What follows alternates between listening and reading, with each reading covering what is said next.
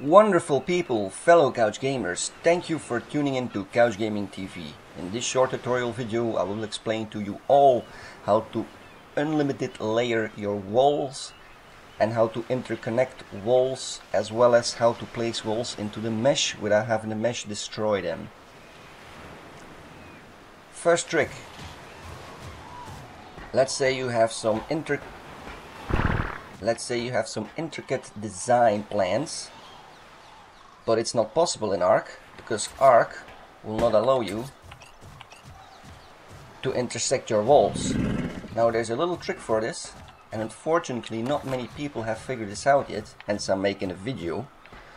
But this method, actually all these methods, have been available, as far as I know, since day one. Well, I've been playing this game for 4 years now, and I believe it is out for 5 years.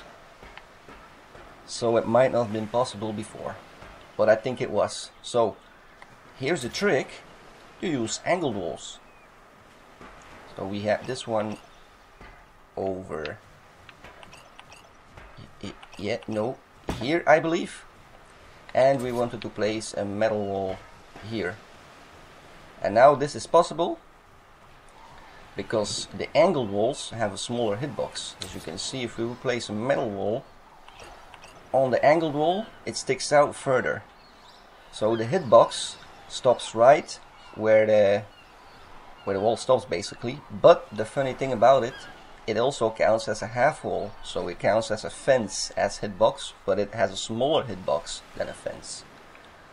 So let's place our wall here, and now we can replace this with another wall.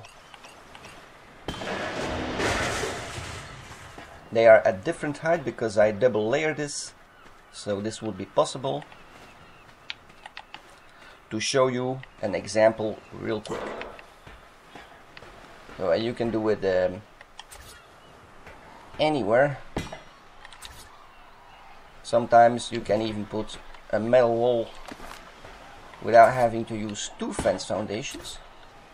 See, smaller hitbox, without having to use two angled walls. But if it's not possible, you just use two angled walls. If this doesn't work, you see it's red now, and if you place it down, it will break down instantly. It should break down instantly. In this case it did. That's unfortunate, and that might happen a few times, which might lead to a little bit loss in some resources.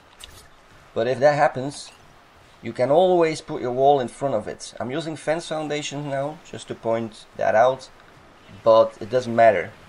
It might lead to height differences, which you can see right here, which has nothing to do with the lower foundation because they're both connected on a fence foundation. But as you can see, anything is really possible with this. Go straight through, it doesn't matter. It really doesn't matter. Anything, 99% of the cases it is possible with angled walls, and I would suggest using wood walls because they are thin. They are thin just as metal. That's a little bit thicker, which might ruin the trick here and there. So I would suggest using wood. And now let's say you have some foundations built that are clipped into the mesh, and you want to wall them off. This happens a lot on cliff platforms, and the game doesn't allow you. What you can do, I know I'm using creative mode now, but all my settings are tuned to multiplayer, to online settings.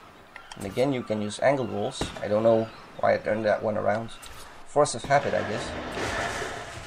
And then just replace them with metal walls, or with the wall of your choosing. Now on to the final trick, how to use this. Zero fence foundations. I know this is double layered, but it doesn't matter. Let's put a new foundation down just to show you guys how easy this is. It works on triangles as well, and on squares. This is really easy. It's stupid.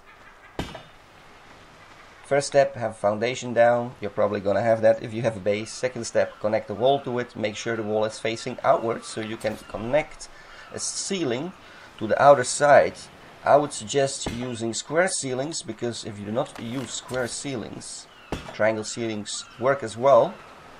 but they might lead to height difference. As you can see here, this can be fixed, but this requires a necessary amount of fiddling.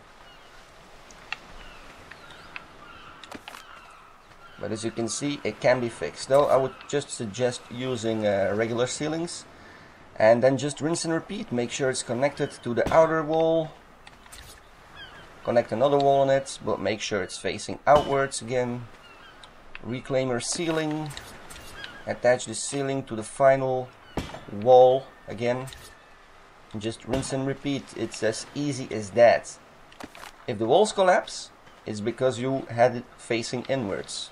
If the walls don't want to connect, it's because you had it facing inwards. So let's show an example here. I'm going to leave this one inwards, and now because we are over 4, it should collapse. It collapsed it. If we are not over 4 and we do that, we will not be able to attach another ceiling to it because the ceiling wants to go to the inside. As you can see, ceiling wants to go to the inside. Not good.